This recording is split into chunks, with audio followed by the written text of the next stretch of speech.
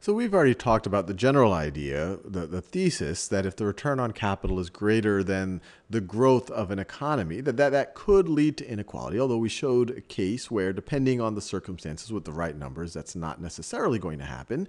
But what I want to do in this video is to think critically a little bit about some of the other data from the book. And once again, my point right over here is not to support or go against the ideas in the book, but really just give you tools for thinking a little bit more critically about all of these ideas. And what's really neat, as I mentioned in previous videos, is Piketty makes all of his data available, all of his charts available at this website right over there. Now this is neat because this shows us the after-tax rate of return versus growth rate at the world level. And you don't see many charts that start at the year 0 and go over the course of 2,000 years. And so you can imagine that the numbers back here are estimates, but let's just go with them for the sake of argument.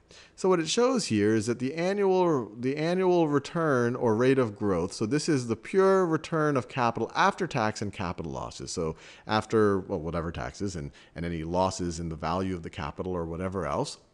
That's that here. And then this is the growth rate of world output. And you see for most of at least the last few thousand years of human history, and the horizontal axis here isn't completely at scale. From here to here from here to here gets us almost 1,500 years, while from here to here gets us about 50 years. So it's not completely at scale, but you see that for most of human history, the annual rate, the growth of the economy was much smaller than the return on capital. And once again, these are, especially back here, these are just estimates, especially based on feudal times and whatever else. But on some level, they could be believable because in feudal times and when you had kings and all of that, you had a lot of coercive power by the feudal lords or the kings and whoever else. They could, by force people to kind of work on their fields or whatever else. But if we take these numbers, we then see something interesting happens as we go into the early 20th century. The after-tax return on capital drops below the rate of economic growth of the economy. So we see that right over here. And this is over huge swaths of time. Even this data point, this is one data point that represents 37 years right over here. And then we have another data point that represents the next 62 years right over that. And this is kind of the world that most of us kind of know. This is modern times right over here, where the rate of economic growth, the rate of world output has been larger than the rate of return on capital after taxes. Now, when you first just look at this chart, you say, oh my God, look, they're going to cross again. Maybe that means we're going back to the Gilded Age or feudal times or whatever else. But you have to be very, very, very careful here. Everything after this point is conjecture. This is a model. It might happen or it might not. We could see something very different. So let me make it very clear. Let me do this in another color, so all of this that whoops, that's not another color.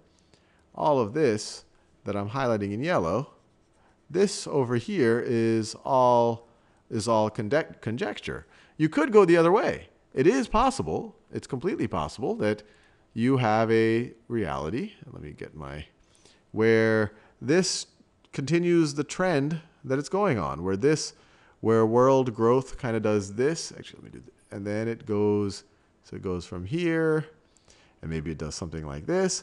So it's very important to realize that this kind of intersection right over here, this is a projection.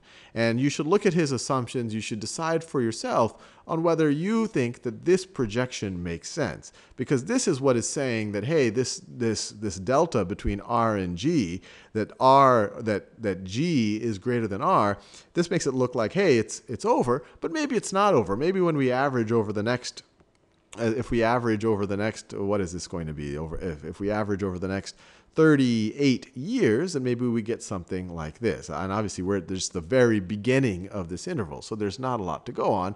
And that is also assuming, even if this does happen, that is still assuming this relationship, that R greater than G leads to inequality, which in extreme forms could eventually lead to some form of a gilded age or kind of dynastic wealth, which could hurt innovation or which could even hurt, let me write that down, dynastic wealth, gilded age, which maybe hurts meritocracy,